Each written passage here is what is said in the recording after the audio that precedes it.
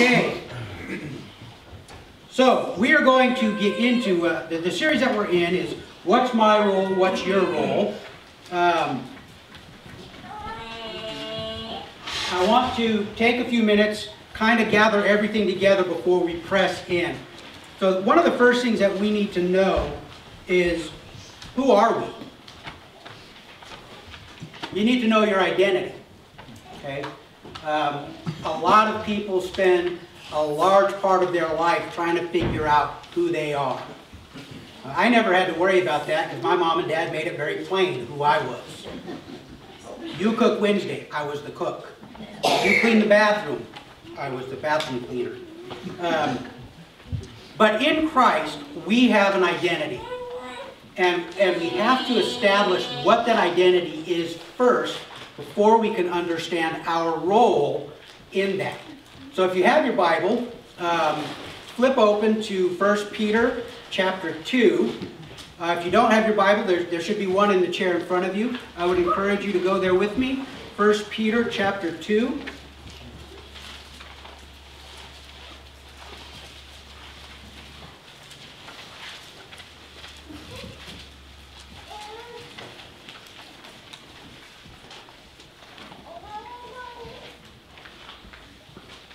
Okay, the passage I want to read is verse 9 and on, but I'm actually going to back up because verse 9 starts with the word but.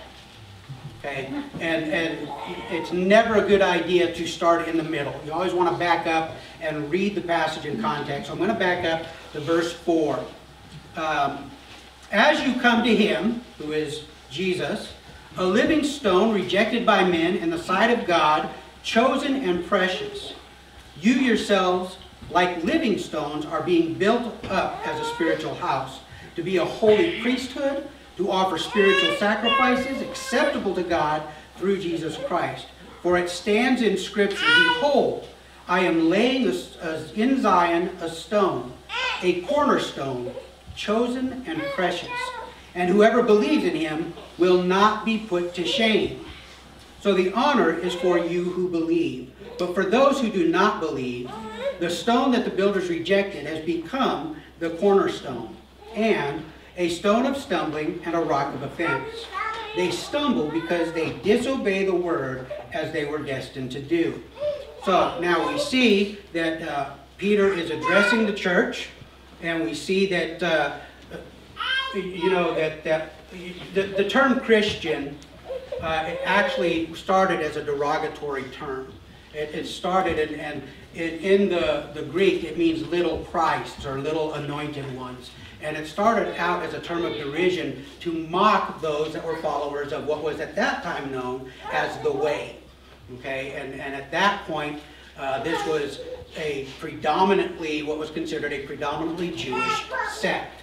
All right, and so we do have some writings of antiquity that note that there were Neroites.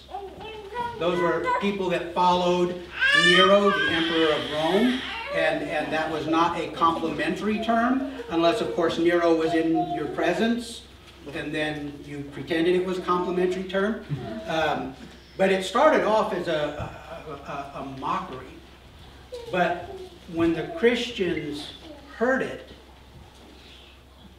it describes us perfectly. Because we are to be little Christ. We're to be imitators of him. We are to be reflections of him. When people look at us and how we conduct ourselves and how we conduct our lives, they should see Christ in us. Okay? So as we see here, Peter's coming at this with a little bit different angle. He says, Jesus is the living stone. Okay? And then we are being built up as stones, as a spiritual house, to be a holy priesthood, to offer sacrifices acceptable to God through Jesus Christ. Okay, so we see that we are called to be like Jesus. And then he gives us this contrast.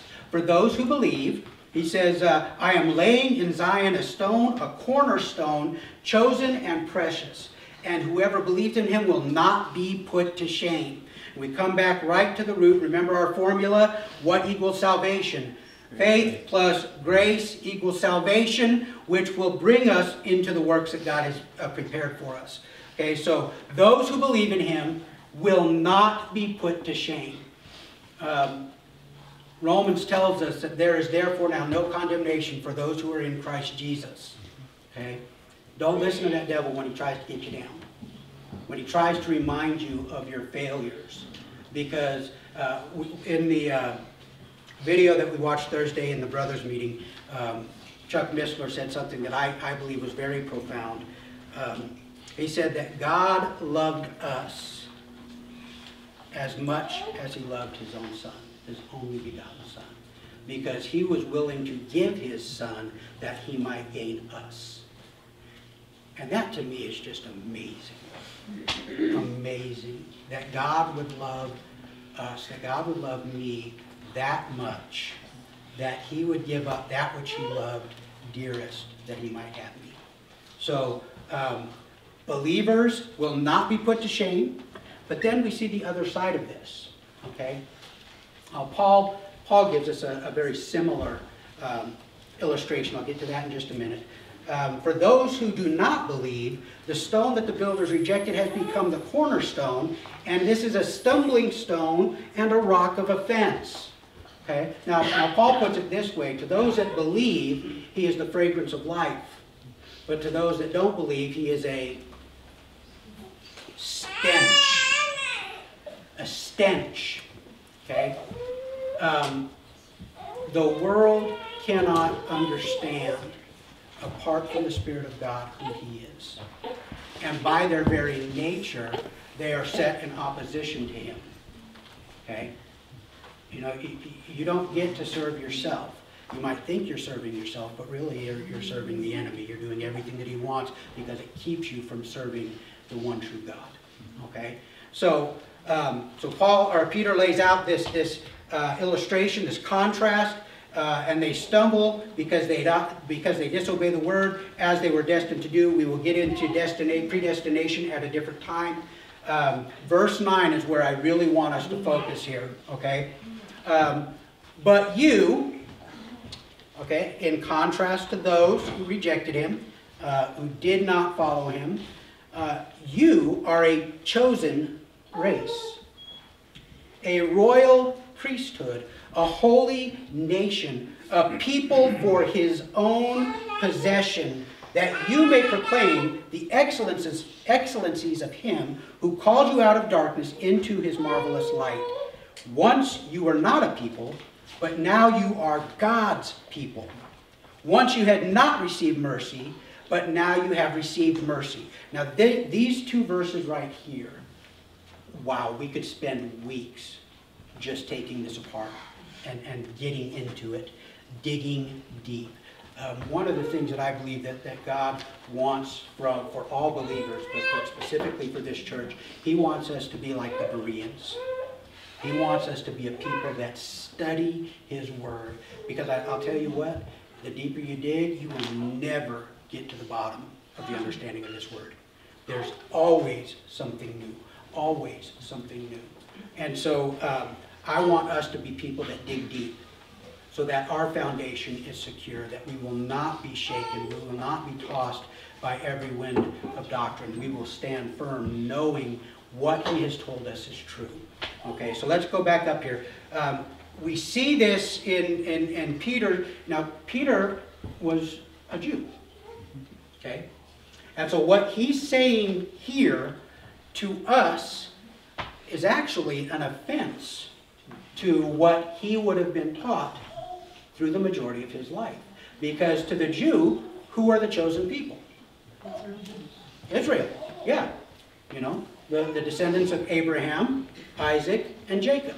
Okay? Now, when he says, you are a chosen race, this does not displace Israel. Okay?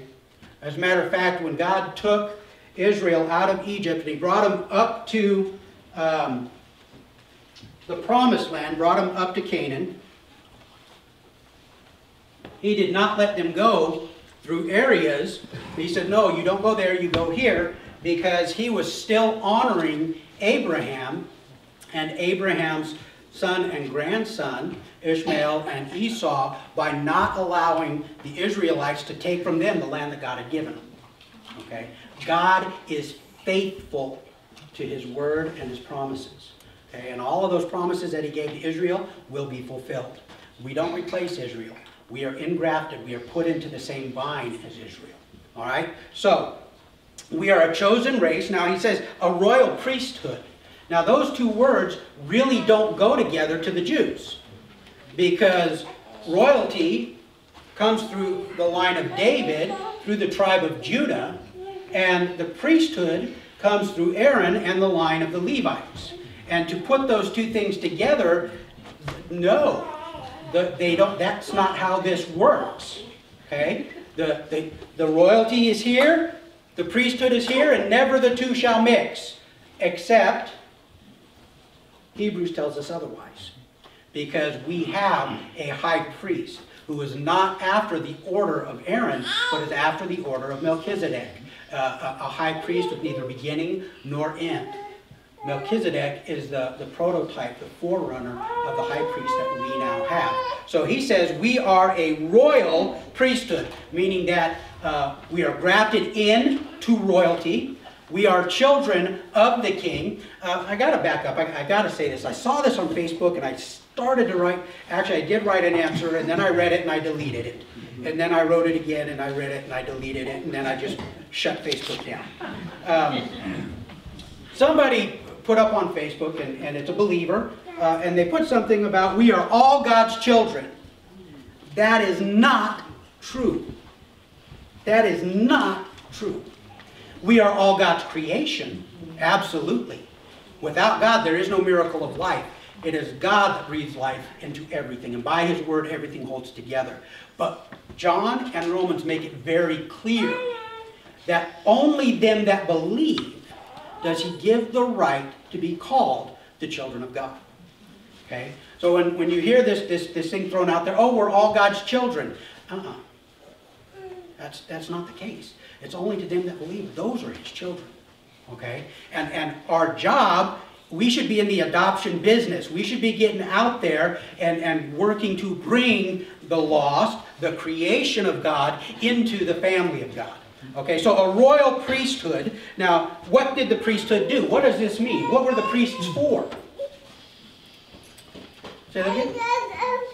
Connection to God. Yeah, they were the ones that stood in between man and God. Now, gosh, I guess it's already been a couple months ago, we talked about when God called the nation of Israel, and he was bringing them out of Egypt, he called them to be an entire nation of priests. Because remember what his promise to Abraham was, is that through you I will bless all nations. Okay? So when God called Israel out of Egypt, he said, you are going to be a race of priests. They were going to be priests. They were going to be the intermediary between the rest of the world and God. They were going to teach the world about God, and they were going to bring the problems and the sins of the world to the sacrifice on behalf of the people to God. Okay, so the entire nation was called to be priests. But then things kind of got a little wonky, didn't they? Okay? As they come out, God chooses Aaron, specifically Aaron, which amazes me because Aaron did some stupid things. I mean, that gives me hope. You know, because quite honestly, I look at Aaron, I see wishy-washy. You know? Hey, Moses up on the mountain. We need something to serve. I just threw it in the fire, and out came a golden calf.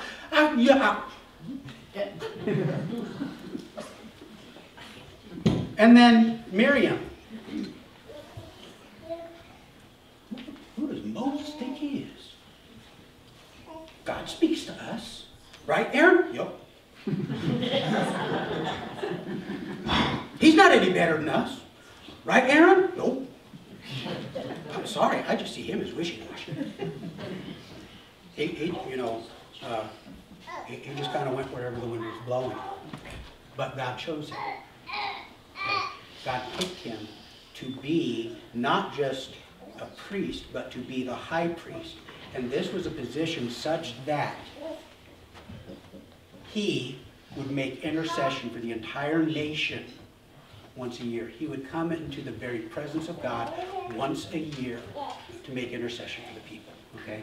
So the priesthood is given to the line of Aaron, and then the Levites are also given to help with the running and the sacrifices and the cleaning and taking care of everything. And then he says, we're a royal priesthood. So not only are we of the line of Jesus, of God, who comes through the line of Judah. No, I'm not saying that all of a sudden we come from the line of Judah, but we are brothers to one that did, brothers and sisters to one that did. Okay? So a royal priesthood. Now, as a priest, what is our job? Well, we are to fulfill what God called the nation of Israel to do, and we are to be the intermediaries. We're to be the fixers. We're to be the people that, you know, what do they call those ladies? The matchmaker. You know, anybody know what I'm talking about? I know Nathan does. Nathan, can you sing the song? No? That's it. That's it, matchmaker. That's really our job. Okay? Because we are to be introducing the bride to Christ, and we're bringing people into the bride of Christ. We're to be out there representing God to them, and we're to be interceding on behalf of them to God for their salvation. Okay? So we are a royal priesthood. We are a holy nation. Again, going back to Israel. God called them to be holy. What is holy? Set apart. Okay? Not profane, not common, not average. We are unique. We are pulled out of the group and we are made something different. Okay? Think about this for a minute. The Spirit of the living God lives inside of us. The Spirit of the living God lives inside of us. Man, that's unique. That's amazing. So he calls us to be a holy nation. Now, he goes down further and explains this a little bit more. There are Christians in every nation. So he's not speaking about countries or geopolitical things. He's talking about being united into the body of Christ, which supersedes all national boundaries. Okay? Okay? Now, that's not to say that you aren't an American, but quite honestly, if your loyalty is to America first and God second, you've got things backwards. Okay? Because you can't be a nearly good enough American if you're not putting God first. You put God first, I guarantee you follow what is written in this word, you will make a marvel citizen. Okay? So, a holy nation, a people for his own possession. And you look at these things, and this is all terminology of what Peter learned growing up was the nation of Israel. All of these things described who they were. Okay? We are chosen by him. But this is not without purpose. That you may proclaim the excellencies of him who called you out of darkness into his marvelous light.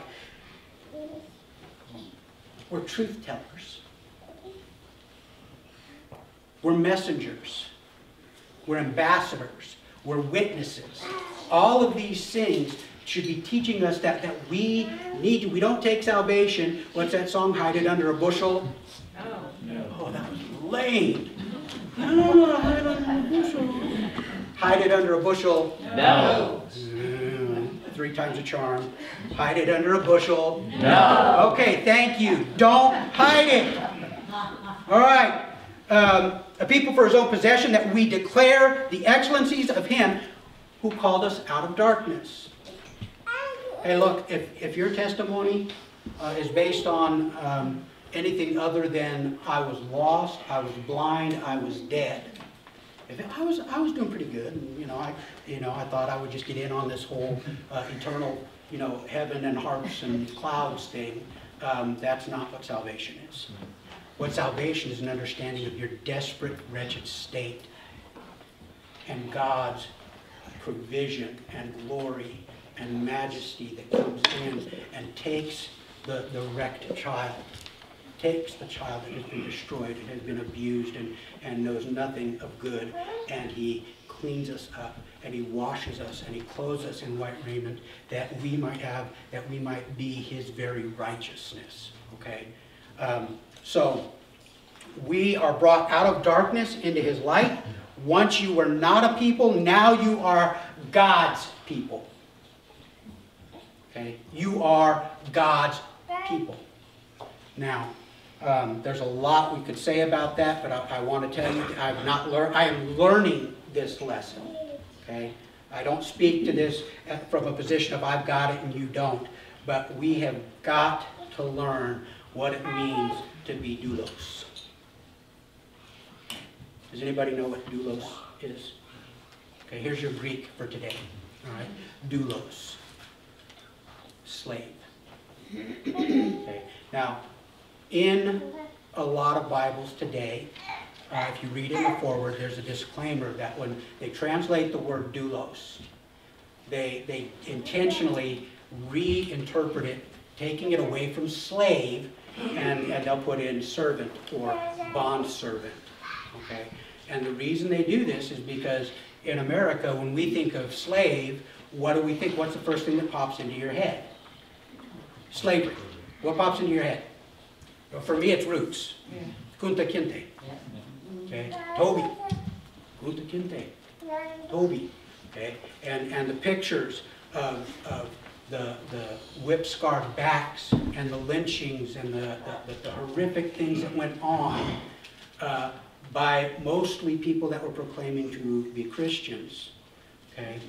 And so we look at that and we see it as a horrific thing. But if you look at how God established slavery in the ordinances of Israel, this was actually a way for people to get themselves out of difficult spots. Okay? And there was a time, they would serve for a time, and then they were to be set free. And they could choose to stay as a servant. They were treated so well, they decided, hey, look, I stink at farming. I can't grow anything but rocks. I want to stay here. Okay? And if they were agreed, they would take the servant, they would put his ear up against the lintel post, and they'd punch a hole in it, put a gold ring in it. Okay? Doulos. This person has chosen to serve me forever for this life. Okay? That's us, doulos. We are slaves, no longer of sin, but we are slaves of righteousness. Okay? So when you read and you go, slave of sin, yeah, that carries the right picture, but when it turns around and says bondservant or servant of Christ, it's the same word. Okay? And we learn to understand that he is a good master, that he is faithful, that he has our best interest at heart, then we can really wrap ourselves up in the work that he's called us to do. Okay, dang it. All right, so once you were not a people, but now you are God's people. Once you had not received mercy, but now you have received mercy. What is mercy? Undeserved. Yeah, grace is that you get something you do not deserve. Okay, an acronym for it is God's riches at Christ's expense. Really, what grace is that God took our debt and washed it away and put it upon Jesus Christ. So we receive an inheritance in the kingdom. We receive a right standing with God. Mercy is the other side of that coin, where you do not get what you do deserve. Okay? Because what do we deserve? Death. Okay? Eternal separation from God. That's what we deserve. And with one, the other has to come as well. With getting what you don't deserve has to come, by definition, you don't get what you do deserve. Okay? Because God's grace would be only a partial work if he still required us to pay our due. All right? She's not here yet? Okay. All right, so one other passage, flip over with me if you would to 2 Corinthians chapter 5.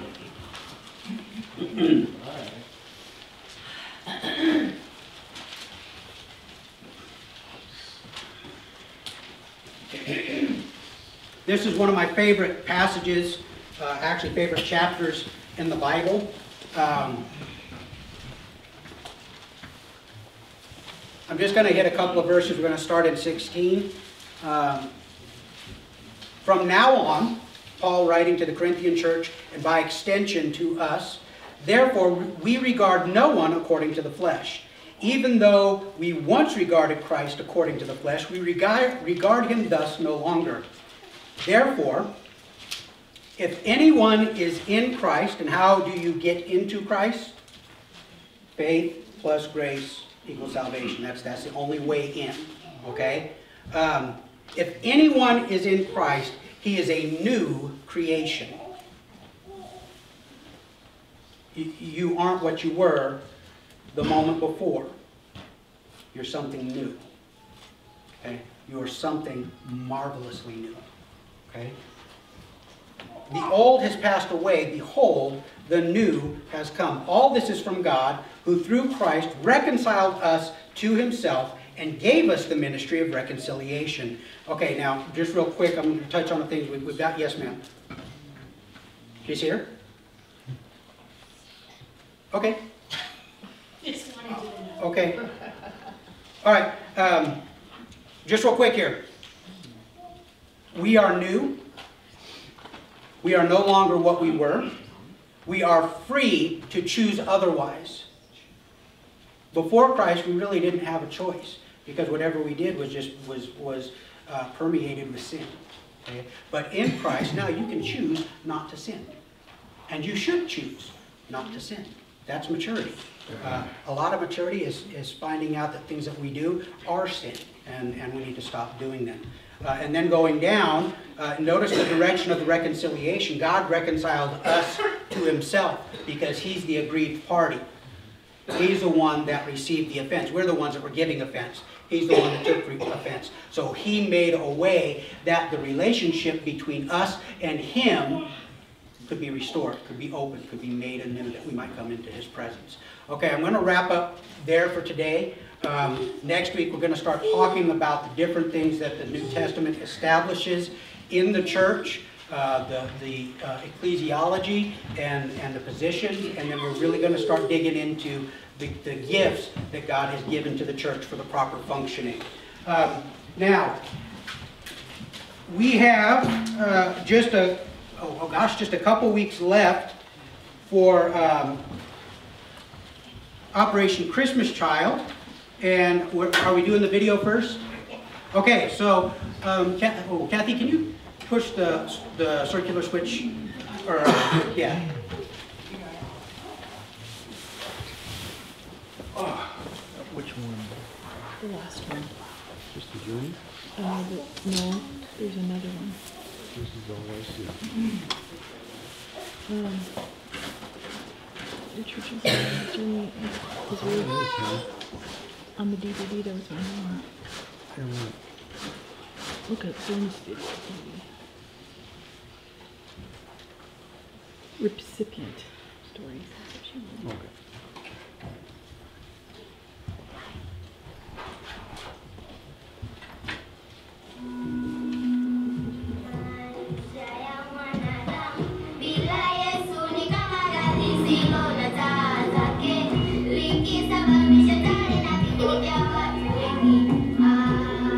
Jina langu Bahati Ramadhani,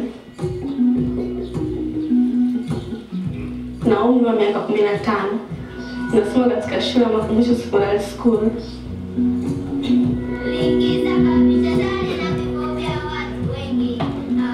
Somo ninalolipenda ni maths. Ningependa niwe teacher.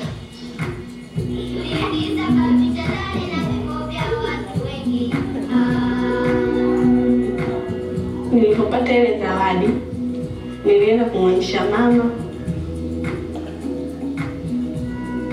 Nilisaidia katika shule kama vile rangi, penseli, madaftari.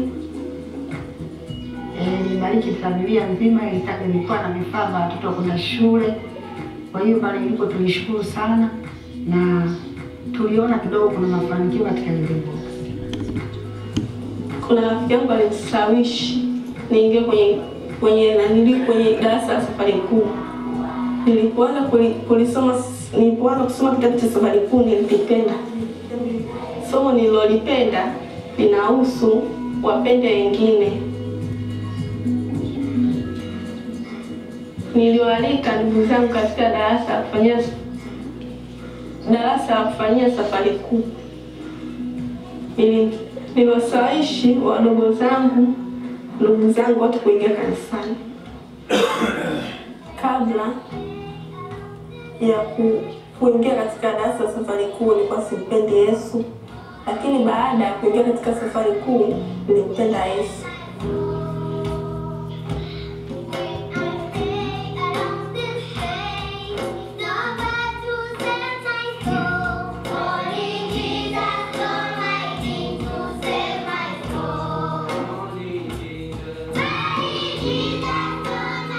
Ninaweza kusema asante kwa mtu alionifungashia zawadi, boksi la zawadi. Kitu ninachotaka kuambia ni kusema asante na kushukuru. Na tunaomba utuombee.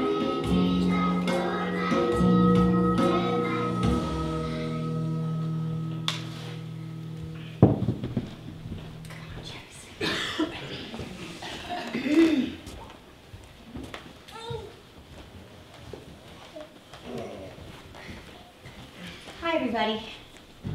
This is my mentor, Jerry Sue Buckingham. And she's the one who has inspired me on this journey that I have taken under my wing. And we wanted to kind of show you how we pack our boxes. We're completely different. And she's going to fill in the blanks. But say something. I'll get my band. I'm Jerry Sue Buckingham, and I am the collection drop-off center for Stevensville. I'm the leader for that. And we just have 3 weeks until collection week. It's November 18th through the 25th. And the collection drop-off for Stevensville is Community Baptist Church at the corner of Rivali and Buck Street. And I kind of feel like I'm preaching to the choir this morning because this church has been involved with Operation Christmas Child for a long time. And I just trust that you are as blessed by the ministry as I am. I've been doing this for over 25 years, and I never tire in doing good when it comes to the shoe boxes. The mission of Operation Christmas Child is to demonstrate God's love in a tangible way to children in need around the world, and together with the local church worldwide, share the good news of Jesus Christ. The man who started this ministry was Dr. Bob Pierce.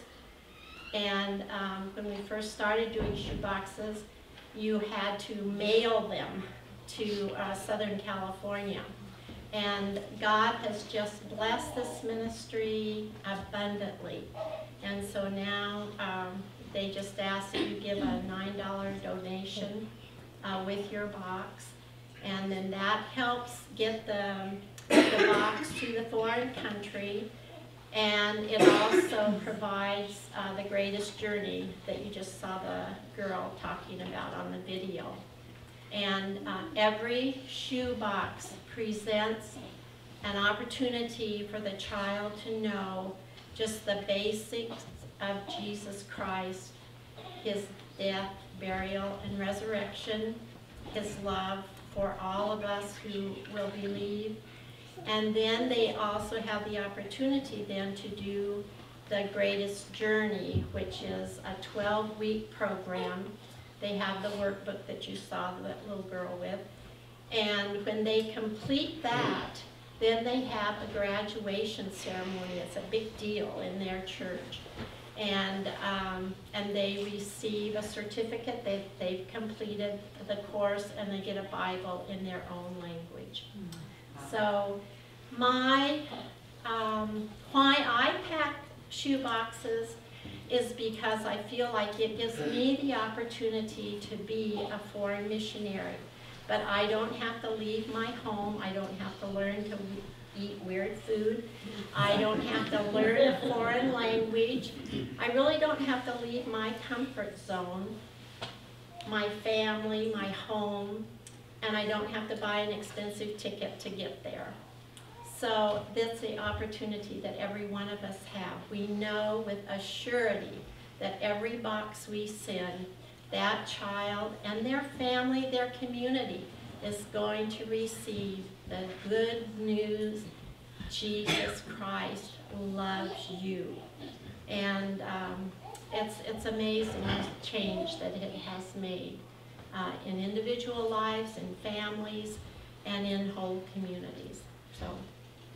Isn't she amazing? Yeah. I just love her. So Jean Gerard makes these dresses. I just want to make sure you. It's okay. That's not a very nice stand. Here, can you hold this for me for a minute? You just insulted my stand. Jean Gerard makes these little dresses. There's piles of them over there. They're like little dresses, or for an older girl could be a blouse. And they're free for anybody who wants them. And they're all different. They're really cute. So anyway, I wanted to show you how she got me into this. And I go a little crazy. But I do it over the year.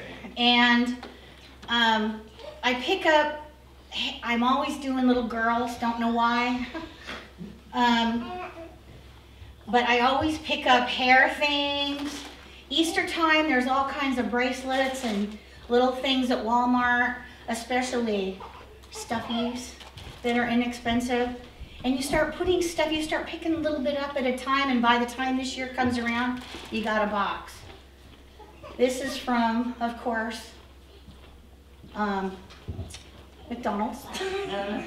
This is one of the little dolls. I had to buy that. And I stuff it with pencils and pens, and this is from Easter. You know, it's I don't know what it is, flower, brush. And then I'm really crazy, toothbrushes are wonderful.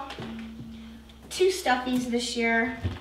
But stuffies are like the most important, and to me, and them, right? Isn't that like the big deal? Anyway, I stuffed a dress in here. It needs some paper. I think I'd like to design a pad of paper that fits in these boxes perfectly, because that is the problem when it comes down to paper. Jerry Sue's completely different than me. She works on it all year long as well, but she does 12 boxes. She smokes me, but I'm going to show you, and I want to see how she does hers. Okay, because I'm the person who packs the shoe boxes, or pack the shoe boxes into the big cardboard cartons, I wanted to just remind you of some things while I'm here today. You pack your shoe box. Don't stuff it so full that the lid is popping off the top. If that happens, then start another box, or maybe go with another person and use that. But they need to go into the cartons flat, so that we can get as many boxes as possible in each carton. When they go to the country says, okay, we will accept, I'll just say 5 cartons. So if we have these boxes and we can put them in the carton, just so, we can get 15 to 16 shoe boxes in a carton. So if that's so, then each carton has, the 5 cartons then means that 80 shoe boxes are going to that country, and there are 80 children who are going to hear that Jesus loves them. But if these are packed too full so that we can't get that many in, if you use a boot box, 2 of these boxes fit in a boot box. So then that means that instead of getting 16 boxes in a carton, we're only going to get probably about 9. So if those 5 cartons go, and one of them is filled with boot boxes, that means that we've lost 35 shoe boxes going to that country. So please use the right boxes. This is your little folder that you get. It has a boy or a girl sticker on it. You mark what age group, 2 to 4, 5 to 9, 10 to 14. Just make an X by the one that you're choosing. And then make sure that it's taped on completely. I like to use packing tape and just cover the whole thing so it doesn't get ripped off as it's being handled time and time again before it gets there.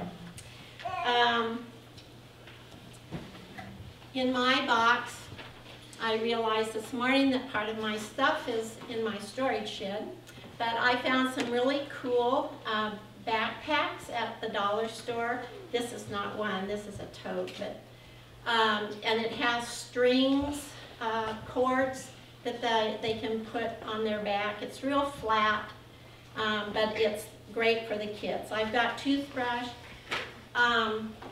I insist on washcloth and soap. I always send a bowl, and I've got a spoon in here someplace. I had a story of a child that received a box, and this was their favorite thing, was a bowl and a spoon, because in their family, they had one bowl to eat out of, and that was placed in the middle of the table. They had one spoon, and so the first one dipped in and took a bite. The spoon was passed, and it passed around the table and until they finished eating the whole bowl. But anyway, a calculator. This is for an older boy.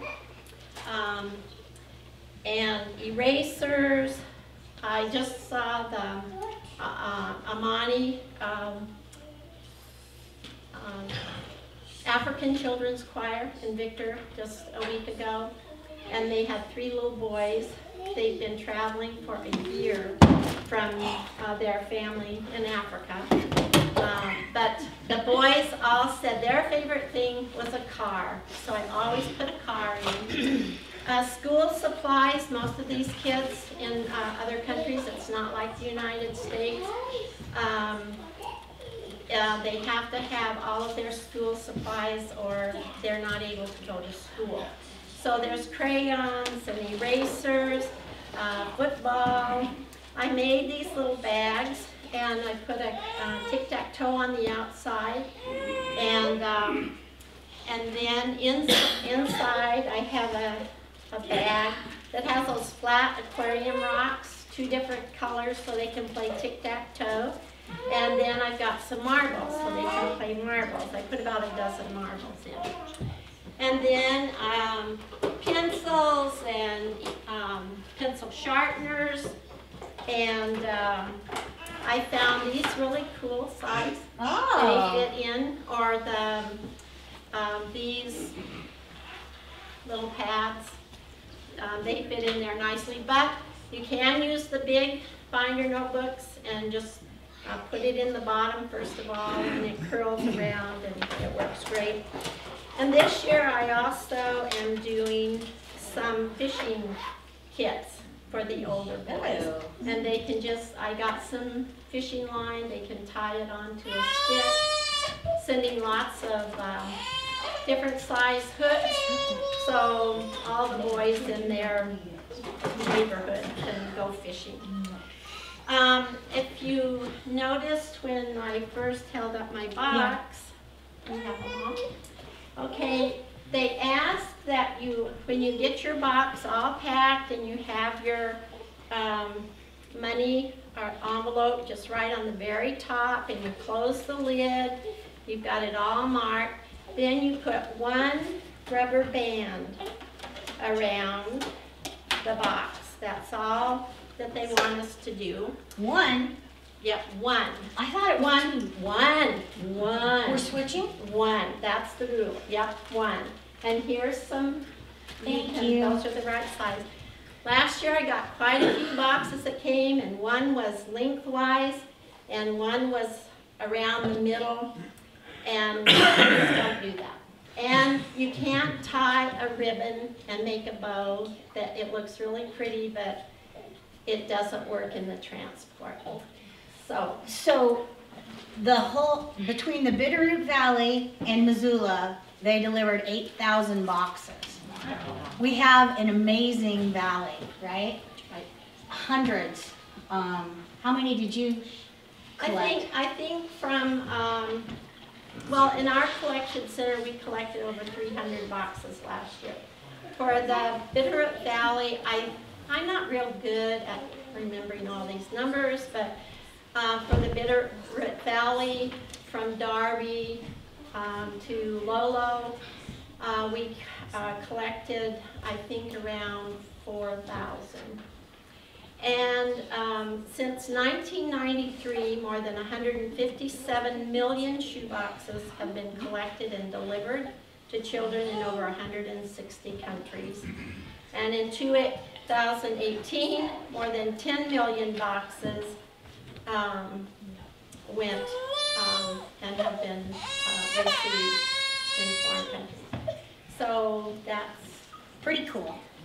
great. Any I questions? just would like to say, if you want, you can go online and make your Correct. payment. Right. And then you can print out a boy or girl thing that has a code on it, and you can track your box to find out Right. what country it went to. Right. So That's another option. Yeah. You can buy your boxes online filled. Somebody in our church does that as well. So there's a lot of different ways. You were talking about notebooks that fit in the boxes. Yeah. They have, like Walmart and a lot of different places have composition books, which is what most of the countries use. Which one? They're called composition books, and the smallest size would fit perfectly in the boxes. Okay. Okay, good to know. Thank you, you guys. I had to share my friend. She's my inspiration. Thanks for your time. Thanks, Glenn.